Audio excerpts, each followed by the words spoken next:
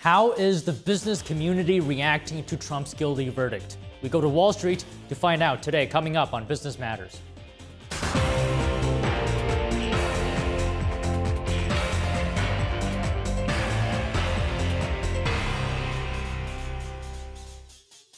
Good Friday afternoon, and thank you very much for being here with me today. I appreciate it. I'm Don. The S&P 500 and NASDAQ today posted losses for the week and breaking their 5-week winning streaks. And the Dow as well rose. So investors today trying to digest an inflation report and is trying to figure out when the Federal Reserve might begin cutting interest rates. We'll tell you more about that in just a moment. You know, people were pleased today that it wasn't surprising to the negative side.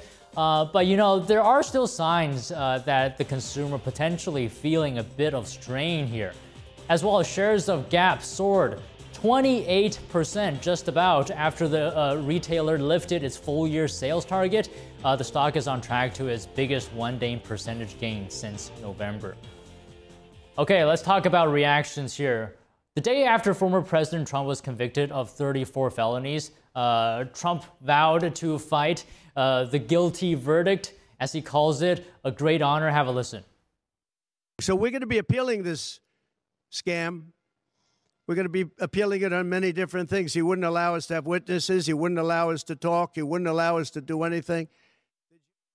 Meanwhile, following the historic jury decision, Trump got a boost from donors. So he told reporters today that the campaign website raised a record $39 million in a 10-hour period, and 30% of it came from first-time Trump donors. And shares of Trump's media company fell about 5% today. The stock actually opened higher and was among the top trends on Reddit's forum Wall Street Bets, and that is indicating potentially strong interest from individual traders. So how exactly is the business and finance community reacting to this guilty verdict? We asked Joseph Trevisani, a veteran financial analyst who is also a New Yorker. For the verdict itself, I don't think there's any immediate market impact, but I think long term, the willingness of the New York State legal community and the New York State Democratic establishment to take charges like this against a presidential candidate, I think is very unsettling for the legal basis in New York. This is the kind of thing that makes people think long term about whether this should perhaps be the base for their financial operations. For even more reactions, we also took a trip down to Wall Street. Let's go to NTD's Sean Marshall now to see what the people are saying.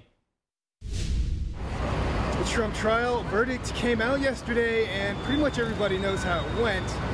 NTD Business Matters is going to head on over to Wall Street and get some public opinions. I think it was richly deserved, given the overwhelming evidence, documentation as well as witnesses in the case. Interesting. And as someone that works in law yourself, did you look closely at the trial? I didn't read the transcripts or anything, but I did follow fairly regularly, yes. Not everyone finds it easy to take a side. But I think both sides is doing wrong, you know.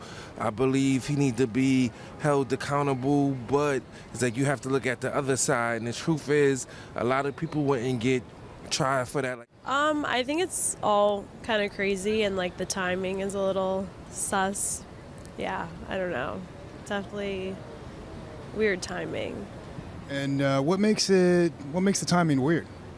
Because with the campaign coming up, I think maybe there's another agenda behind it. Trump's approval rating went up by 6 points after the verdict, according to a Daily Mail poll. Sean Marshall, NTD News. Looking good, Sean. Thank you for going down there. Now, let's talk about inflation. A closely watched gauge tracked by the Federal Reserve rose at the slowest pace this year. Inflation in April remained at a stubbornly high level, though. The Federal Reserve's favorite inflation gauge, I'm talking about the Personal Consumption Expenditures Price Index. It rose 0.3% last month, and that's an annual rate of 2.7%, matching March's gain. So this isn't a complete surprise for economists who weren't expecting a meaningful shift. Still, though, costs rising too fast for Americans. Consumer spending cooled, as did disposable income gains. So the gauge is a step in the right direction, but much work remains. Earlier, I spoke to Sam Burns, chief strategist at Mill Street Research, for further analysis of the inflation reading. Here he is. Sam, thank you very much for your time today this afternoon. So another day, another inflation reading, so we have to talk about it. How did you feel about this one, PCE price index? Well, I think this one today luckily came in pretty much right on expectations. So there were no real surprises in either the inflation data or in the income or spending data. So most of it was pretty much in line and didn't seem to have changed the market's view too much overall in response to it. The general consensus seems to be that inflation is not quite where the Fed wants it, but it's getting close. And these numbers were generally, pretty decent. If we get more of numbers like this, we'll probably, get closer to the Fed's target. And it certainly was not a surprise or negative surprise to the bond market. So we've had yields come down some today after they backed up a little bit in the last week or so. So I think it's generally a kind of a relief. Now, I'm sure there are some out there who's worrying that potentially inflation may be stuck or sticky here. What are your thoughts? I think the measurement of inflation, I think, is sticky a little bit. I don't know if actually inflation is. My guess is that there's still some issues in the data about housing and shelter costs that are still kind of lagged. And so that's keeping the, particularly the services component of the inflation data higher than it might otherwise be because of the way they measure it. I think most of the components of the PCE or the CPI are generally in kind of a slowing inflation trend. I think that'll continue over the rest of the year. So my view has generally been that inflation is on its way back to that 2% level that the Fed wants to see. It's just a matter of kind of how bumpy the path is for the data to get there. But I think we will get there. Right, and speaking of the Federal Reserve, we have to talk about that. More likely or less likely to deliver a rate cut after today's report? This report probably doesn't change a whole lot. I think they're probably still looking at sometime, towards the later part of the year to start cutting rates. I think they'll need to see the actual year-over-year inflation numbers, come down a little bit further and be stable before they can come out and say, okay, it's okay to cut rates now, unless, I guess, we see real weakness in, say, the labor market or in spending or something. If it looks like the economy is actually getting weak enough to be a concern. So far, it doesn't seem to be. It still seems to be holding up relatively well. So right now, the Fed seems pretty content to kind of sit on the sidelines with tight policy and just kind of wait and see for a few more months at least. Okay, speaking of the Fed feeling confident, I mean, how many months do you think exactly of good inflation readings do we need before the Fed actually does indeed feel confident? My guess would be that, given where we are now, if we had, 2 or 3 months of, good inflation data, meaning, the month-on-month changes being 0.2% or less, would probably be enough to kind of shift their thinking that, okay, that's enough persistence and stability to argue that that a rate cut could be done without, causing inflation. So I think that probably another 2 or 3 months of decent data will probably be enough for them to see it, as long as the data don't show any real upside surprises. All right. Always great to hear your thoughts, Sam. Thank you. My pleasure. Thanks for having me. Dell Technologies shares tumbled about 18% today, and this is as the PC and server maker expects sizable AI investments to dent its quarterly profits. So Dell lost about $20 billion in market value, and the stock has risen more than 80% so far this year. Now, tech companies, that's including Dell, have been investing heavily in pricey hardware to build out advanced servers in order to process complex artificial intelligence tasks. While the shipment of the company's AI-optimized servers more than doubled in the first quarter, they do represent less than 7% of the total value. And the market is reining in unrealistic expectations for Dell's ability to benefit from AI spending. That's a quote from Morningstar analysts. And 4 tech stocks have added more value than the rest of the S&P 500 combined, with NVIDIA leading the charge. Is AI being overhyped? Experts weigh in. Are the markets overhyped about AI? This month, stocks in 4 tech companies that develop AI added more value than the rest of the S&P 500 combined, with NVIDIA leading the charge, making up over half the gains and trading at 63 times earnings. Many find AI chatbots to be useful, but not extraordinarily so, even for coders. I would say moderate impact. It saves some time for like things that I already know. I would just go and use those chatbots to find the syntax.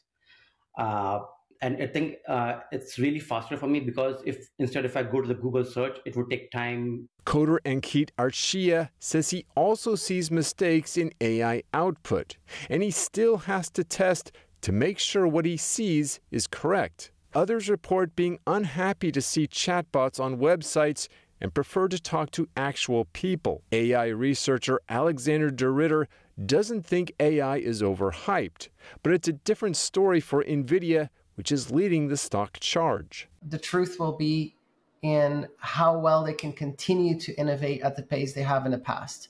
If NVIDIA continues to release new technologies and chips at the rate they have been, they have a commanding market lead. DeRitter says current semiconductor chips are very energy inefficient. Data centers require tremendous amounts of power that America may not have. What we need is breakthroughs for many, many years to come. Now, NVIDIA will eventually face competition, and eventually we'll have bottlenecks around energy because you can only make these models so powerful until they cannot build a data center. DeRitter suggests a massive disruption could hit NVIDIA once AI becomes able to design custom chips. Coming up after the break, Americans owe over $13,000 in auto loan debt per household, and together $1.6 trillion. Which cities are auto loan debt increasing the most?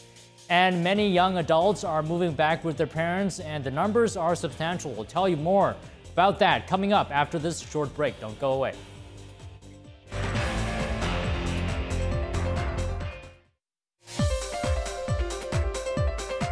And welcome back. Let me go through some quick headlines with you. I think that is worth your time today. Fitch Ratings lowered its 2024 forecast for Boeing's aircraft delivery and free cash flow.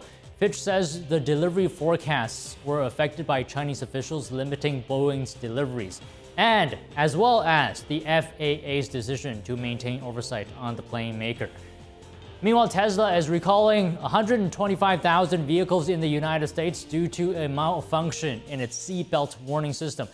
This is a malfunction that can increase the risk of injury in a collision, the National Highway Traffic Safety Administration said today.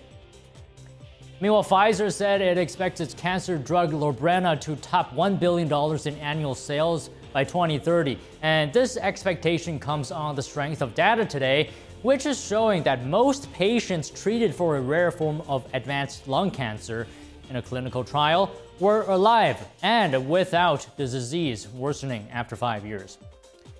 And Vermont is now the first state to enact a law requiring fossil fuel companies to pay a share of the damage caused by their emissions. Treasurer Mike Pisiak, in support of the bill, said previously that as Vermont explores how to finance ways to combat climate change, it seems fair to ask those who contributed to the problem to help pay. And consumers looks to be buried in auto loan debt, according to a Wallet Hub report, and some are having trouble paying it back. So just how serious is the issue? I spoke to Wallet Hub analyst Cassandra Happy for more details on the report. Cassandra, thank you very much for your time again today. So Wallet Hub released a report, sheds light on a key issue here, which is how much auto loan debt is weighing on Americans. What are we seeing? So unfortunately, we're seeing that Americans collectively carry about $1.6 trillion in auto loan debt, which averages to over $13,000 per household. So there's definitely a concern about how much debt is there. And as interest rates rise, these loans become more expensive, and cities with significant increases in auto loan debt may indicate financial struggle for residents. Well, I'm sure $1.6 trillion didn't happen overnight. So, I mean, how did we get here? So it's important to note that with the pandemic, there was that shortage of vehicles, and it seemed like car prices just skyrocketed during that time. So I think that part of what we're seeing now is the result of that, because so many people took on more debt than maybe they typically would because the price of vehicles was just so high. And now they're struggling just to keep up with it, with everything else going on in the economy.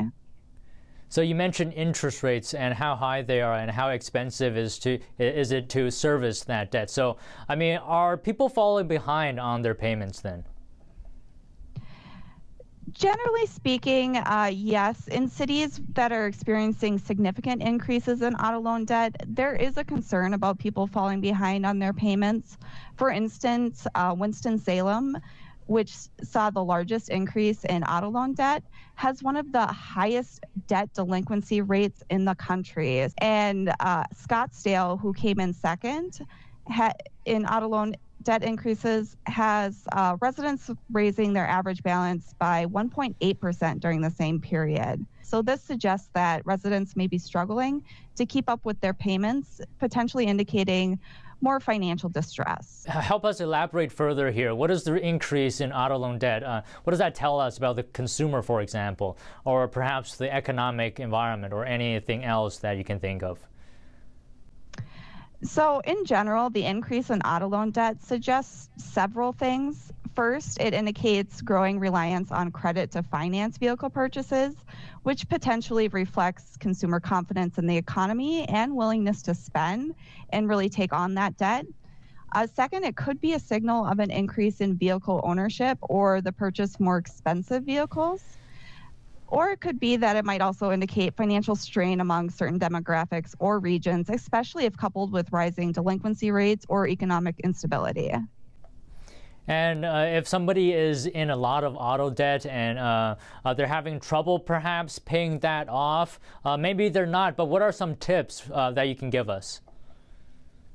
So it's always a good idea to make extra payments when you can afford to do so. That will help reduce the principal and you'll save more on interest that way and pay it off faster. You can also look at refinancing depending upon when you took that auto loan out. There may be better rates now than there were back then, but it really just depends upon what your situation is right now. And automatic payments are always a great tool to make sure you don't miss payments and potentially fall behind. And just budget wisely. Budgets are a huge tool that are really important to not only put together, but to follow and keep yourself accountable for. All right, Cassandra Happy, Wallet Hub, thank you very much. Thank you for having me. And a new survey by financial services firm Thrivent found that adult children are moving back in with their parents, and the numbers are substantial. I talked about the findings of the survey with Derek Giorgino, risk consultant in the greater LA area. Here he is. Derek, glad to have you back today. So let me ask you this. A new survey by financial services firm Thrivent found that 46% of parents say that their adult children have come back home to live at some point, and 50% of them say that sky-high housing costs are to blame. So what are some of the things that you can think of as contributing to this so-called boomerang kids coming back home? Well, I don't solely blame housing costs for this trend, Don, in terms of the rising rate of boomerang young adults returning home and also staying home for a longer period of time. I think rising housing costs has something to do with it, but I have to say this younger generation, particularly Gen Z, but also millennials, are taking on a lot of debt for large discretionary purchases such as vacations, personal entertainment, and so forth. Now, that said, boomeranging back home with your parents, in my opinion, if you're doing it for the right reasons and you aren't reckless with your personal finances, can be a great idea in order to save up some money, build a nest egg, and move out and start your own life. But I do think there's an angle on this, a string to pull, to look at really the personal finance habits of these younger generations, because more of these young folks than ever are taking international trips, going on pretty lavish vacations, and they're taking on a lot of personal debt to do so. So I think we need to engage in some introspection as a society as to our personal finance habits, and not just point the finger at, quote, housing costs for the reason why we're living at home with our parents for too long. So you're saying the younger generation is spending beyond their means and then moving back to their parents' place as a result. It seems to me they're relying on their parents to some degree to fund this expense. Yeah, agreed. Now, I say this as a former boomerang kid myself. If you're doing it for the right reasons and you have a plan, you have a work ethic, you have goals financially, you know where you want to be and when, then moving back home for a few years is a great idea. But the minute you become sedentary, fully dependent on the pocketbook of your parents for too long, and you're not progressing yourself professionally into adulthood, then it becomes destructive to the human condition, to the human work ethic. And then you have fewer and fewer folks actually contributing to the society because they're used to feeding out of the hands of their parents. Okay, let me just mention one more data point here from that survey. So it found that 38% of parents whose kids have boomerang back home say they're struggling to pay off their own debt, their parents, and 37% say they find it hard to save for retirement or housing costs. Your thoughts on that? Yeah, it's having a burden on the parents who are subsidizing these living costs for their boomerang children. At some point, parents need to hold their children accountable. They're adult children. We were calling them children. They're not really children anymore, right? We're talking folks ages 18 to 34 or so. So my advice to parents is make sure your adult children are living with you for the right reasons, not using the situation to free up discretionary spending, take on debt, and travel the world or do other irresponsible things that they can't actually afford. As a parent, you need to make sure progress is being made, and you should not let your adult children become idle. Very well said here. It just underscores the importance of financial education and financial responsibility. Thank you very much for your time today, Derek. Thank you, Don. All right, and that's all the stories we have for you today. Thank you very much for watching. And if you have any feedback for the episode, feel free to let me know. And don't forget, business matters. As I always say, see you Monday.